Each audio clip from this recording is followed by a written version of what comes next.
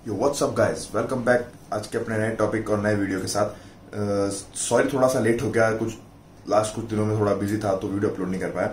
आज का बहुत इंटरेस्टिंग, बहुत ज्यादा पूछने वाला सवाल है, उस टॉपिक पे मैं वीडियो बना रहा हूँ। आज का जो टॉपिक रहेगा वो थोड़ा ज्यादा एक्सप्लेन करना पड़ेगा। हो सकता है थोड़ा वीडियो लंबा हो जाए, कुछ 15 मिनट तक चला जाए, शायद मैं कोशिश करूंगा जल्दी खत्म करने की, लेकिन फिर भी पूरा देखना, क्योंकि ये बहुत ज्यादा मतलब हर बंदा इस प्रॉब्लम को फेस करता है जिम के अंदर। जो एक भले बिगिनर हो या उसको एक थोड़ा टाइम भी हो गया हो, तो ये प्रॉब्लम हर एक के साथ आती ही आती है। तो बने रहिए इस वीडियो के साथ और पूरा एंड तक देखिएगा। तो आज का हमारा टॉपिक है मसल इम्बैलेंस। हाँ, आपको भी हो सकता है ये मसल इम्बैलेंस। ये मसल इम्बैलेंस मतलब आपको ऐसा नहीं है कि ये सिर्फ मसल इम्बैलेंस आपके साथ ही हो रहा है। मसल इम्बैलेंस मतलब आप ऐसे समझिए कि 50 to 70% लोगों को मसल इम्बैलेंस होता है। मसल इम्बैलेंस मतलब आपके मसल्स के अंदर बैलेंस मतलब इम्बैलेंस हो रखी है, वो उसका अलाइनमेंट जैसे गाड़ी का होता है ना, जैसे वो बिगड़ रखा है। तो चांसेस होता है कि वो सबके साथ होता है। अब किसी की रीजन हो सकता है कोई इंजरी की वजह से हो, किसी का कोई रीजन हो सकता है माइंड टू मसल कनेक्शन की वजह से हो, किसी का कोई हो सकता है बैड फॉर्म की वजह से हो। तो मसल इम्बैलेंस तो होता ही है। बहुत अच्छे लेवल के जो प्रो एथलीट होते हैं उन तक में होता है। अब डिपेंड करता है कि वो कैसे उसको ओवरकम करते हैं, कैसे उसको फिक्स करते हैं। तो बस उसी के ऊपर आज हम बात करेंगे कि कैसे इसको फिक्स किया जाए और कैसे कैसे तरह से मसल इम्बैलेंस हो सकता है। तो मसल इम्बैलेंस होता क्या है वो तो मैंने आपको बता दिया। अब मसल इम्बैलेंस कितने तरह से हो सकता है? तो एक तो मसल इम्बैलेंस होता है जो दो मसल ग्रुप के अंदर होता है। मतलब जैसे एक चेस्ट हो गया, एक बैक हो गया, या एक बाइसेप हो गया, एक ट्राइसेप हो गया। इन दो मसल्स के बीच में जो इम्बैलेंस होता है उस मसल का अलग टाइप होता है। मतलब जैसे इस मसल टाइप के अंदर क्या होता है कि आपका जैसे इसमें पोस्चर थोड़ा चेंज हो जाता है, पोस्चर बिगड़ जाता है। बहुत से बंदों को आपने देखा होगा कि उनके शोल्डर से आगे की तरफ आए हुए रहते हैं, वो ऐसे ही मतलब उनकी चाल भी ऐसी हो जाती है। किसी की आपने देखी होगी कि मतलब उसका चेस्ट उसका यूं आया हुआ है, लेकिन उसकी बैक देखे तो है ही नहीं। किसी के आप देख सकते हो ग्लूट्स नहीं है किसी के, और वो आगे की तरह यूं बैंड हुआ हुआ है। तो वो ये जो मसल इम्बैलेंस होता है, ये मसल इम्बैलेंस आपकी बॉडी का पोस्चर बिगाड़ता है।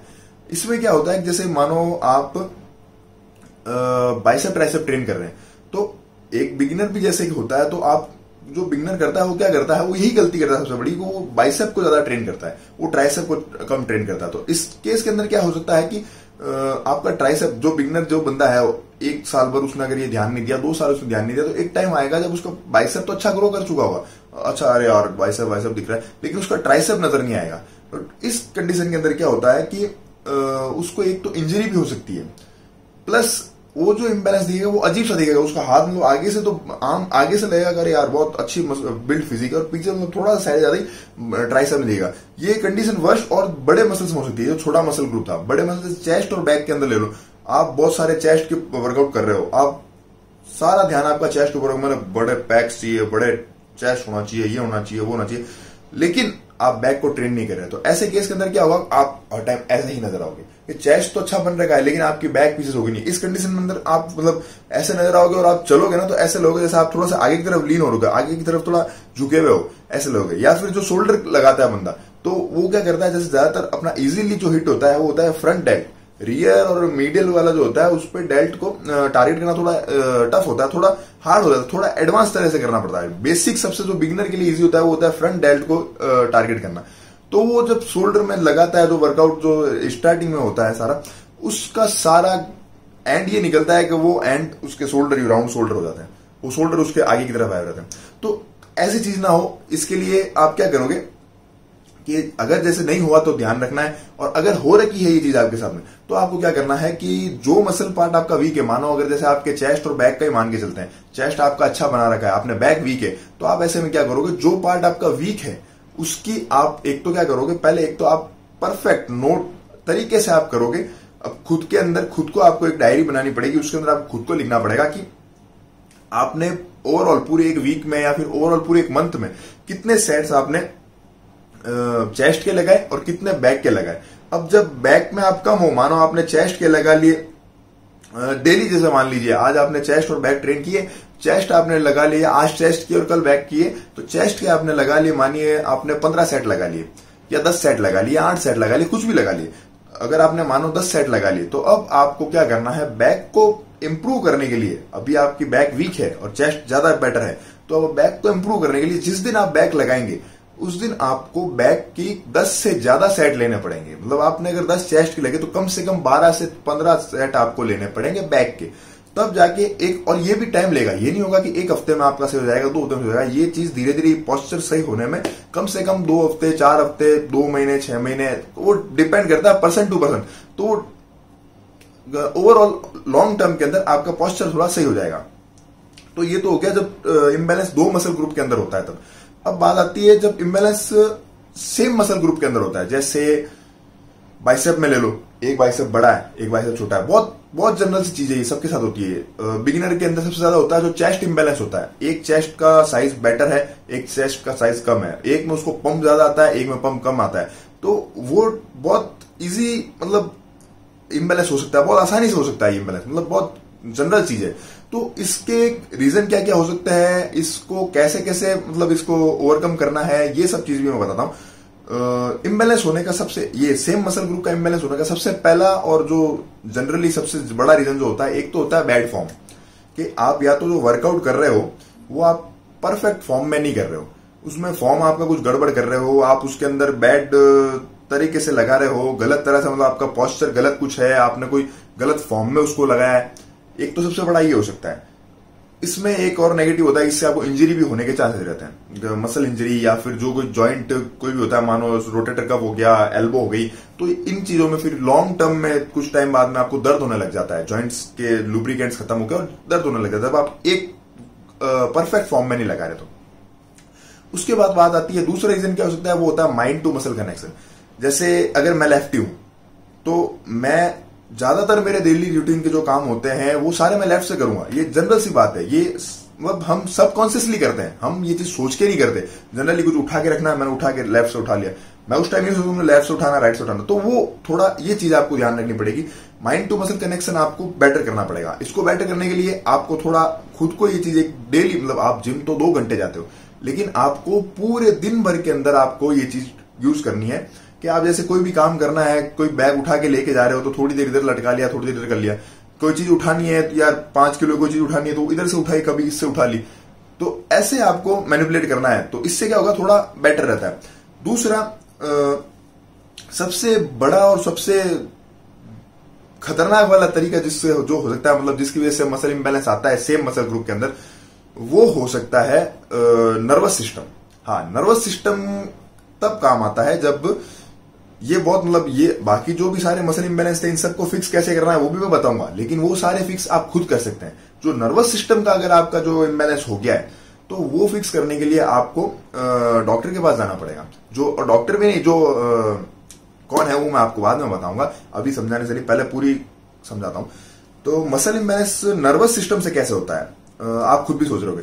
तो नर्वस सिस्टम अपना जो होता है वो क्या होता है, ब्रेन के थ्रू अपने स्पाइनल कॉर्ड, जो रीढ़ की हड्डी होती है, उसके थ्रू अपनी पूरी बॉडी के अंदर, मतलब सेंटर से पेरिफेरल सिस्टम के थ्रू पूरी बॉडी के अंदर, मतलब नर्व्स बारीक बारीक बारीक बारीक नसों से जुड़ा होता है पूरा शरीर। मतलब कहाँ पे क्या चीज भेजनी है, कहाँ से कौन सा सिग्नल लेना है, तो मतलब आपको जो ये वर्क करना है, ये हाथ को मुझे नीचे करके ऊपर करना है, तो वो मूवमेंट सारा जो ऑर्डर दे रहा है वो मेरा माइंड दे रहा है। तो माइंड से ये चीज कनेक्टेड कैसे है, अब यहाँ पे मुझे कितना स्ट्रेंथ लगानी है, इस हाथ से कितनी स्ट्रेंथ लगानी है, वो भी सारा मेरा माइंड कंट्रोल करता है। तो माइंड से जो स्ट्रेंथ आती है, वो जो 100% आती है, वो आपकी बॉडी 50-50 डिवाइड करती है दोनों पार्ट्स के अंदर। मानो आप चेस्ट लगा रहे हैं, तो आप जो बेंच लगा रहे हैं चेस्ट की, तो वो 50-50 डिवाइड करती है। लेकिन कई केसेस में क्या होता है कि आपका नर्वस सिस्टम सही तरह से काम नहीं कर रहा है। वो क्यों नहीं कर रहा है, क्योंकि जो स्पाइनल कॉर्ड के थ्रू आपका नर्वस सिस्टम आ रहा है, जो आपकी पूरी बॉडी कंट्रोल कर रहा है, उसका जो सबसे पहला जो सर्वाइकल होता है, मतलब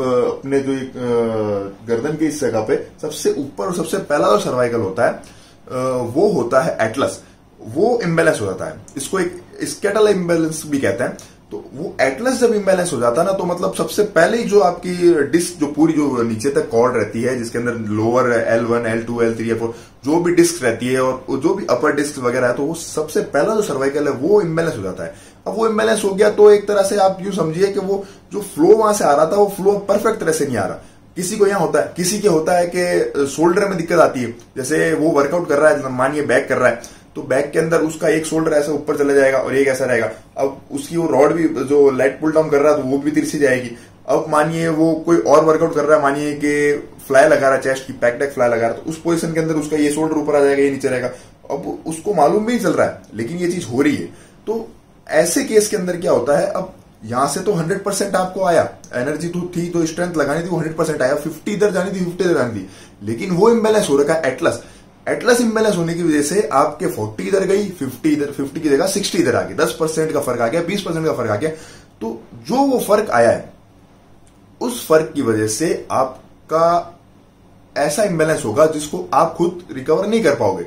आप ऐसे केस में क्या करोगे, मानिए जैसे ये कैसे पता चलेगा कि आपको स्ट्रेंथ में फर्क लगेगा। कुछ तो देखो माइंड टू मसल वगैरह की वजह से होता है, लेकिन अगर ये वाला आपका केस है कि एटलस इम्बैलेंस हो रखा है, तो इसको तो थोड़ा सीरियसली लेके आपको करना पड़ेगा। क्योंकि आप जैसे अगर जो नॉर्मल जो फिक्सेस होते हैं, वो फिक्स अगर आप करोगे, जैसे मानो मैंने इसके 4 रिपीटेशन ज्यादा लगा लिए, मैंने इसको थोड़ा ज्यादा वर्कआउट कर दिया, इसको थोड़ा स्ट्रेच ज्यादा कर लिया, वो सारी जो भी तरीके मैं आपको बताऊंगा फिक्स करने के, वो सारे तरीके अगर आप इसमें यूज करोगे, हो सकता है टेम्परेरी रूप पे आपको रिजल्ट मिल जाए, इम्बैलेंस खत्म हो जाए, लेकिन एक लॉन्ग टर्म में वापस से वो इम्बैलेंस आ जाएगा। क्यों? क्योंकि जब आपका अंदर से ही सिस्टम पूरा बिगड़ा हुआ है, आपका बैलेंस अंदर से ही पूरा नर्वस सिस्टम का बिगड़ा हुआ है, तो आप ऊपर से मसल्स कितने भी करोगे ना, तो वापस एक जगह आएगी कि ये फिर से स्ट्रांग हो जाएगा और उससे और ये उतना स्ट्रांग नहीं हो पाएगा। तो उस चीज को ओवरकम करने के लिए आपको जाना पड़ेगा ऐसे बंदे के पास, आपको कायरोप्रैक्टिक के पास नहीं जाना है, आपको जाना पड़ेगा एटलस ऑर्थोगोनल के पास। वो क्या करेगा, उसकी पूरी स्पेशलिस्ट की भी होती है एटलस, इसी पार्ट के अंदर, इसी सर्विकल के ऊपर उसकी पूरी स्पेशलिस्ट की रखी होती है। तो वो बंदा आपको बताएगा कि इसको कैसे करना है, वो एक्सरे वगैरह जो भी करता है, वो पूरा इसका ट्रीटमेंट होगा कि वो कैसे क्या चीज सही होती है। ये जब सही हो जाएगा, वापस आपका नर्वस सिस्टम पॉइंट पे आ जाएगा और आप बराबर 50 स्ट्रेंथ इधर, 50 स्ट्रेंथ इधर, और आप परफेक्ट फॉर्म पे अपनी लिफ्ट करेंगे।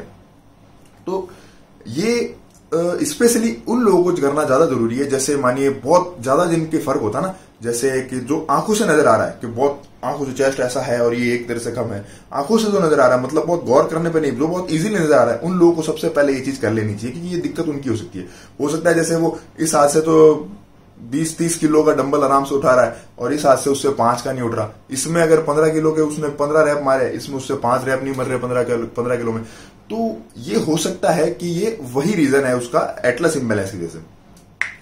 तो एक तो ये हो गया। अब इसके बाद में जो दूसरे होते हैं, जैसे मैंने आपको बताया कि रॉन्ग फॉर्म हो सकता है या माइंड टू मसल कनेक्शन वगैरह हो सकता है, जिसमें मतलब ये नर्वस वाला केस नहीं आ रहा है, नर्वस सिस्टम वाला। तो उस केस में आप जो फिक्स कर सकते हो, किस तरह से अपना इम्बैलेंस सही करे, वो मैं तरीके बताता हूं। एक तो सबसे पहला जो mind to muscle connection improve करना है, वो कैसे होगा, जो भी पार्ट की आप वर्कआउट कर रहे हो, वर्कआउट करते वक्त आपके जिम में आप जहां भी वर्कआउट कर रहे हो, आपके आमने सामने कोई मिरर होना चाहिए। अब आपको उस मिरर के अंदर देखते हुए वो वर्कआउट परफॉर्म करना है। मतलब आप मानिए बाइसेप कर्ल कर रहे हैं, तो आपको एक तो उसमें मिरर में ध्यान रखते हुए करना है कि मतलब मैं परफेक्ट कर रहा हूं, मेरी कहीं रॉड तिरछी तो नहीं जा रही है, या मेरा ये शोल्डर ऊपर तो नहीं हो गया, या मैं कोई और तरह से कोई गलती तो नहीं कर रहा। तो उस वक्त आपको वो देख के करना है। दूसरा एक तो ये कर सकते हैं आप। दूसरा आप क्या करेंगे कि आप एक जैसे जो मसल इम्बैलेंस है आपका, मानिए आपका ये वाला चेस्ट बेटर है और ये वाला वीक है, राइट साइड से वीक है और लेफ्ट साइड से बेटर है, तो राइट साइड वाले को आप क्या करेंगे, वर्कआउट करने के पहले आपको इसको प्री एक्टिवेट करना पड़ेगा। आपने वर्कआउट स्टार्ट करने के पहले जो आप वार्म अप करते हैं, मानिए आपने 2 सेट वार्म अप के लिए, तो इसका 1 सेट एक्स्ट्रा लें या 2 सेट इसके एक्स्ट्रा लें। तो उससे क्या होगा, जरूर ये पार्ट आपका फैटिक जल्दी हो जाएगा। इन लॉन्ग टर्म आप जो बाकी की जो एक्सरसाइज लगाएंगे उसमें आपको थोड़ा थकान महसूस होगी, इस पार्ट में आप नहीं लिफ्ट कर पाएंगे। इसमें तो आप 20 किलो का डंबल उठा रहे हैं, इसमें शायद आप 20 हार्डली उठा पाएंगे। लेकिन होगा क्या उससे कि आपका जो इम्बैलेंस है मसल्स का, वो जो माइंड मसल कनेक्शन जो था वो थोड़ा बेटर होगा इस चीज से। मतलब आपकी बॉडी को अब यहाँ पे ज्यादा वो फील, आप खुद करके देखना, आपको खुद को फील आएगा ऐसा कि आप इसी पार्ट को जो लगा रहे हो वो ज्यादा बेटर, मतलब कॉन्ट्रैक्ट हो रहा है, उसमें पंप ज्यादा फील हो रहा है, तो थोड़ा ऐसा आपको फील होगा। तो एक तो ये वजह होगी। और एक आप और ये कर सकते हो कि आप माइंड मसल कनेक्शन तो आप ऐसे डेवलप कर लेंगे। एक चीज हाँ सबसे जो इंपॉर्टेंट है, अगर सेम मसल ग्रुप के अंदर होता है इम्बैलेंस, तो आपको यूनिलैटरल वर्कआउट करना है। मतलब जैसे आपको जो मशीन्स या फिर जो बारबल जिसमें दोनों हाथों का आपको एक साथ में यूज करना है, उनको अवॉइड करना है। मतलब जैसे आप चेस्ट में बोले बारबल कर्ल लगा रहे हैं, तो बारबल कर्ल हटा के उसकी जगह आप डंबल कर्ल लगाएं, आप डंबल से लगाएं, डंबल मतलब डंबल प्रेस लगाएं। तो उससे क्या होगा कि जैसे आप दोनों हाथ से लगा रहे हैं चेस्ट की, या फिर दोनों हाथ से आप शोल्डर लगा रहे हैं या बाइसेप लगा रहे हैं, जो भी लगा रहे हैं, तो उसमें अब आपका मानिए मेरा लेफ्ट हैवी है और राइट वाला वीक है, तो मैं अगर बाइसेप लगा रहा हूं तो मुझे मालूम भी नहीं चलेगा मैं ज्यादा लिफ्ट इससे कर रहा हूं। अगर मैं अपनी रॉड को देखूंगा तो हमेशा मेरी रॉड तिरछी ही जाएगी, मेरी बारबल तिरछी जाएगी। अगर मैं चेस्ट लगा रहा हूं तो चेस्ट में आप हमेशा ध्यान रखिएगा, अगर ऐसी कंडीशन है और आप बारबल लगा रहे हैं तो बारबल में आपका जो पार्ट वीक है वो वाला नीचे ही रहेगा और जो स्ट्रॉन्गर है वो ऊपर ही रहेगा, वो आपकी बारबल तिरछी जाएगी हमेशा। तो इस कंडीशन से बचने के लिए आपको यूनिलैटरल एक्सरसाइज लगानी पड़ेगी। जैसे कि आपको अब आपको इस हाथ में और इस हाथ में, दोनों हाथ में अगर डंबल पकड़ा दिया, अब आपको कुछ भी कर लो, अगर वो 20 किलो का डंबल है तो इधर से भी वही 20 किलो उठाना है और इधर से भी वही 20 किलो उठाना है। आपका ये हाथ आपके इस हाथ को सपोर्ट नहीं कर सकता, मतलब बिल्कुल भी चीट नहीं होगा इसके अंदर। जो होगा भले हो सकता है आप 20 उठा ही ना पाए, इसके चक्कर में आपको इसको भी 15 लगाना पड़े, 15 केजी इधर से 15 केजी इधर से, हो सकता है, लेकिन जो भी आप लगाएंगे वो आपका 100% लगेगा। तो यूनिलैटरल वर्कआउट करिएगा। इसमें आप जैसे कर सकते हैं केबल से जो भी होती है, जिसमें बाइसेप भी अगर आपको लगानी है तो आप पहले एक हाथ से लगाएं फिर दूसरा हाथ की तरफ से लगाएं। आपको जो भी वर्कआउट करना है, मतलब आपके जिस भी मसल ग्रुप में आपके इम्बैलेंस है तो वहां पे सबसे पहला इंडिविजुअल मतलब एक एक पार्ट की जो एक्सरसाइज होती है वो लगाएं, एक एक साइड की, मतलब एक साइड का जो मूवमेंट होता है, पहले लेफ्ट फिर राइट, तो ये बहुत हेल्पफुल रहता है इसके अंदर। ये 3-4 तरह हो गए। और एक थोड़ा सा आपको मतलब अपनी डे टू डे जो लाइफ होती है उसमें थोड़ा आपको अपनी पोस्चर सुधारना पड़ेगा, आपके बैठने की हैबिट सुधारनी पड़ेगी। आपको मतलब कोई भी काम करना है, कुछ उठाना है, कुछ रखना है, कुछ फेंकना है, कुछ भी करना है, तो वो आपको थोड़ा ध्यान रखते हुए करना पड़ेगा कि दोनों साइड अपने बॉडी की यूज करते हुए करनी है। तो तब जाके, और ये जो सारे आप करेंगे ना, ये नहीं है कि 15 दिन में, महीने भर में, 1.5-2 महीने में आपको रिजल्ट दिया, हो सकता है टाइम लगेगा, लेकिन ये चीज आपको करते रहनी है, चेंज करते रहिए, इन सारे तरीके में से कुछ ना कुछ आप करते रहिए, और तब आप जाके इम्बैलेंस से थोड़ा इंप्रूव कर पाएंगे और दोनों मतलब मसल्स आपके बेटर होंगे। होप आपको ये वीडियो में कुछ हेल्पफुल लगा हो, तो प्लीज मेरे इस चैनल को सब्सक्राइब करिएगा, वीडियो को लाइक कीजिएगा और ज्यादा से ज्यादा अपने दोस्तों के साथ शेयर कीजिएगा। मैं एकदम नॉर्मल आदमी की भाषा के अंदर, एकदम देसी जो तरह की भाषा होती है उसके अंदर समझाने की कोशिश करता हूं, क्योंकि मैं खुद इसी तरह से सीखा हूं। तो मैं खुद यही चाहता हूं कि ताकि जो इजी लैंग्वेज, आज मैं बहुत बड़े बड़े वर्ड्स में बोल लूंगा, बड़ी बड़ी भाषा कर लूंगा, बड़ी बड़ी कहानियां सुना लूंगा, लेकिन वो आपको समझना है तो क्या काम की। तो इसलिए मैं जब एकदम एक आपके दोस्त की तरह बात करूंगा ना, तो शायद आपको ज्यादा बेटर समझ में आए। एकदम नॉर्मल मतलब डे टू डे अपनी जो भाषा होती है उसमें अगर मैं बोलूंगा ना, तो शायद आपको बेटर समझ में आ जाए, शायद आपको याद रह जाए। समझ तो सबका आ भी जाएगा, लेकिन वो याद नहीं रहेगा। मेरे बोली हुई बात आपको याद रह जाएगी, क्योंकि मैं एकदम लेमैन की भाषा में बोल रहा हूँ, एकदम नॉर्मल भाषा में बोल रहा हूँ, जो अपन रोज बात करते हैं। तो कोशिश करिए मेरे चैनल को सब्सक्राइब करें और ज्यादा से ज्यादा शेयर करें अपने दोस्तों के साथ। अगले वीडियो के लिए बने रहें, तब तक के लिए धन्यवाद।